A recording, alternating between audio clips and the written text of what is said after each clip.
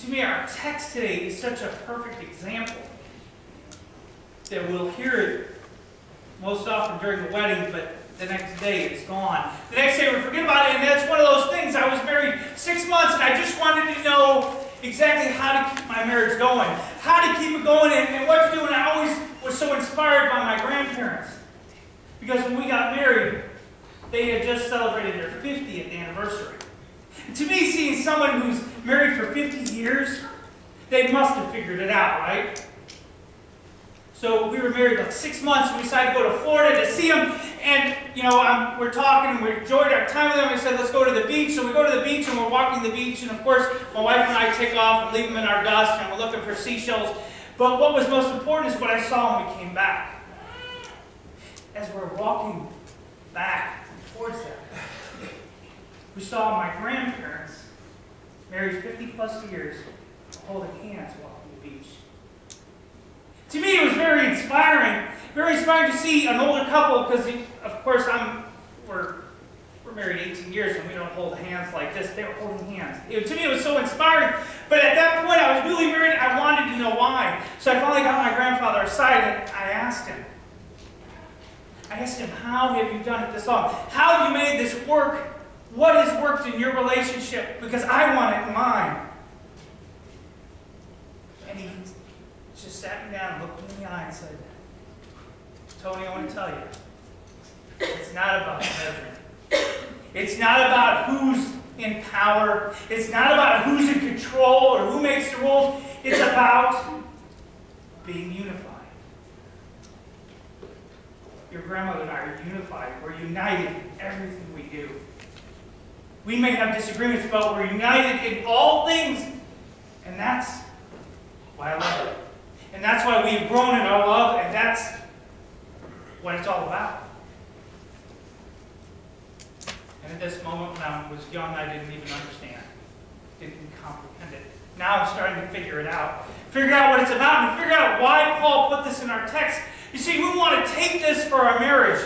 We want to take this whenever we hear this in a wedding and say, this is what our marriage wants to be built on, and this is what Paul is saying the church needs to be built on. The church needs to be built on in unity and love.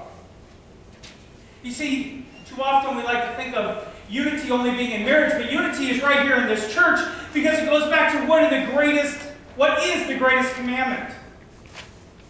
In the book of Matthew, the Pharisees wanted to know. They wanted to know what is the greatest commandment, and Jesus gave them two. Love the Lord your God with all your heart, with all your soul, and with all your mind. This is the first and greatest commandment. And the second is, love your neighbor as yourself. All the laws, the prophets hang on these two commandments. See, this text isn't just about marriage, it's about everything. It's about what we are right here as a church body. We're supposed to be united as one. United serving each other, even if we disagree with each other. United serving together one by one, hand in hand, side by side, together as one body. You know, we had this snowstorm. Did anybody notice? Did anybody notice the parking lot this morning? You see, I got up and I had to shovel my driveway because my wife liked to get out too, to go shopping or something. But I went out and shoveled the driveway with the determination I was going to come to church. Determination I was going to come up here and see what I could do to clear off the snow. And you know what I found? It was already done. See, to me, that's what love is. You may not understand it, but I hope you do today. Love is about serving without being asking. Love is about caring for one another. Your neighbors, the person that you sit next to, the person who sits on the other side of the room that you may not be too fond of. Love is about caring for them and going out of your way to serve them. Anybody here can love someone who's nice to them. We need to work on loving those that we're not too fond. And that is what our text is about, because that love is important. That love is something, because Paul is writing to people in Corinth, and many of us have no clue how important Corinth was, but how insignificant it was. Because Corinth is Cape Girardeau. Corinth is Hanover. See, Corinth, are you ready, kids? Pay attention. Corinth was on an isthmus. You know what that is? Probably didn't learn this in high school yet. An isthmus is two large bodies of land connected by this small little strip of land. That's Corinth. It's geographically limited in size because you can only go to the water so far. Okay, so it's a very insignificant sized city connecting two large bodies of land, and you know what? Paul went to that church for a reason. Went to that church specifically because that little strip of land connected everybody. The two large bodies of land were connected. People thought it was such a small distance, they would ride their boats in and drag them across the land to go out the other side. It would save them 3 days of travel in the Mediterranean. See, Corinth was so important, everybody went through it. Just like Cape Girardeau. And if you don't believe me, tell me, why are there 150 restaurants at one intersection? You don't have that many people here. It is that important. We are Corinth. Hanover is Corinth. And this message is for us, just as it was for the people in Corinth. What are the two land masses? Think of Memphis. Think of St. Louis. I'll guarantee every person here connects with someone in St. Louis or Memphis. Everybody here connects with one person in one of those cities. And that's what's so important about Hanover. That's what's so important about us understanding the message Paul's giving in Corinth about how we're supposed to be treating each other. Because you know why? It affects how we treat those.